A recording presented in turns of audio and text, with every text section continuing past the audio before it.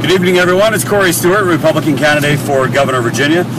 Just a quick campaign update. We're making our way back from the Chesterfield GOP Governor's Candidates Forum. Had a good little fundraiser, a big fundraiser, frankly, up in Northern Virginia earlier on today. And then tomorrow morning, I wanted to invite you all that, first of all, on Fox 5, will be at Fox 5 up in the D.C.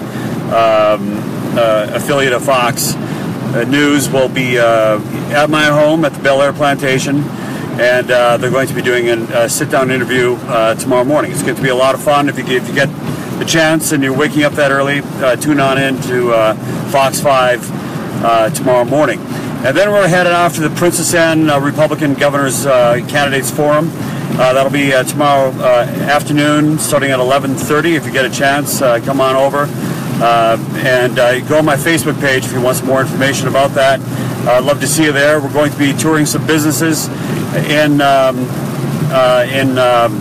hi, Kristen, I see you commenting. Anyway, we're going to be touring some businesses here. In Virginia Beach as well.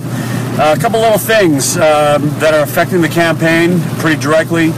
This issue on preserving our heritage is coming into the forefront. As you might have seen last night, they removed the Confederate statue in New Orleans last evening, and then tonight, unfortunately, the city of New Orleans is removing a statue of General Beauregard, and they've got two more to go after that.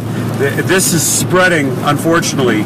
This is what happens because of political correctness. We are literally losing our history. We're losing all these historic monuments, and it's happening right here in Virginia. I know a lot of people don't think that it's very important, and they think that it's about the Confederate flag, but it's not. It's not. This is about rampant, uncontrolled political correctness that is shaming people for wanting to celebrate their history and their ancestry and their heritage.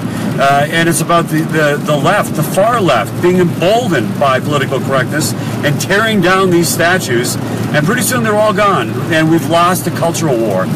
We've got to stand up to this. I know it's hard because political correctness, when you think about it, it's a club.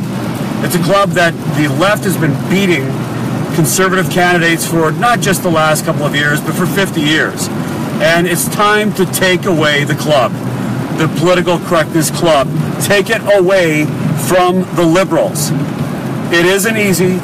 I know. I've been on the forefront of this, taking the brunt of it. But we have to stop and we have to fight. We can't continue to run. As long as we continue to run, we're going to continue to lose our country. And I'm going to stop and I'm going to fight it. And I don't know exactly what the consequences of that are going to be, but I believe that people respect the fighter, and I believe that people want leadership. So if you get a chance, again, tomorrow morning, 7:30,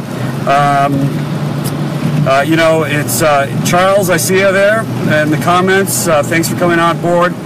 And I appreciate all of your support out there, folks. I really, really do. We've only got 6 weeks left. We need as many people knocking on doors, as many people making phone calls.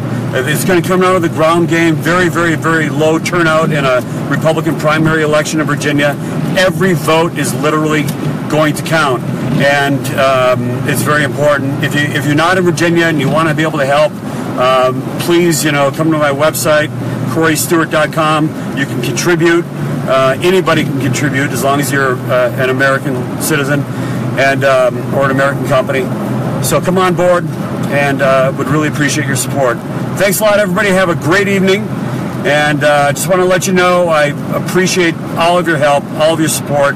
And Jose, I see your comment there. Mark and others. Jimmy, that's right. Jimmy's got the right idea. Come on and contribute.